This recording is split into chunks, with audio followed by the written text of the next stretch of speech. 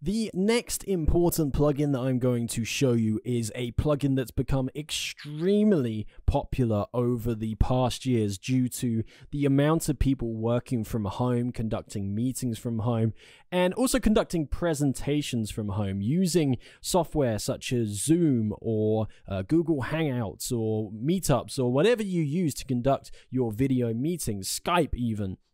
And a lot of people want to be able to not only show their webcam in these meetings, but to show lots of different like presentation scene type images underneath their video camera. And you can do this by using OBS Studio. What you can do is Zoom go away is telling me I have an update. I should probably do that. What you can do is you can set up this OBS Virtual Webcam plugin. And what it does is it installs OBS Studio as a webcam in its own right on your computer to host on other applications. Sounds complicated, but it's not. Let me show you. We're going to use this one here, OBS Virtual Cam 2.0.5, came out in May 2020. Go to download, get it installed as usual on OBS Studio. Now, when you have installed the plugin, the software, you're going to go to Tools, and you're going to see a new option down here called Virtual Cam. Before I do that, let me add some stuff to this scene so that we can see it better once we've hosted it. I'm just going to make that like a little turquoisey color, make it smaller and put it over here. We're going to add another color source. We're going to make it a completely different color. We're going to make it pink and we're going to make it smaller. And we're just going to put it over here and put it below the webcam. There we go. Now that's just going to help me recognize it when we see it later. Let's go to Tools. Let's go to Virtual Cam. And I'm going to press stop because it would have been on stop when you first start it. So here we have a few options. We have Auto Start. Auto Start will help your virtual cam start every time you open OBS Studio. I wouldn't recommend this because it uses additional CPU.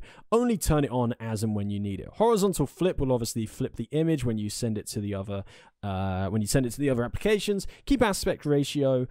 It depends on the application you're using. I would keep this off personally. Now, this is important.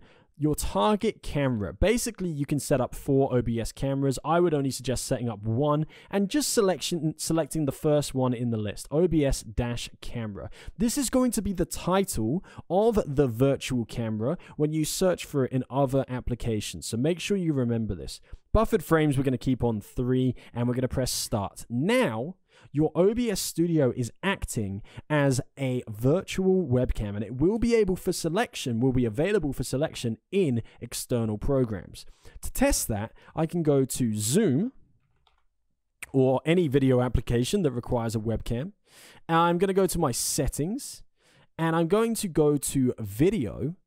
And at the moment, my DroidCam source doesn't have any feed, but if I open up my camera settings and look down the list, I'll see OBS-camera. And when I click on that, it will have my OBS Studio preview area as a webcam in Zoom. So anything that you have in that preview area will be visible to anybody on Zoom that is watching your feed.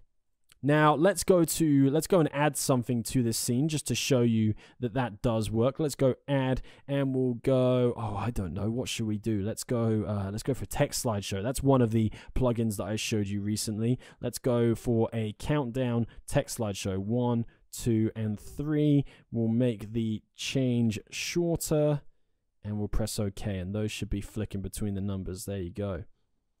And as I go over to Zoom, and I go to my video settings, you'll be able to see that it is extracting that feed directly from OBS Studio. So if you've ever wanted to use your OBS Studio to host Zoom calls, to maybe host presentations on Zoom or video meetups online, this is the plugin you need. OBS Virtual Cam. Get it installed for all of your meeting needs.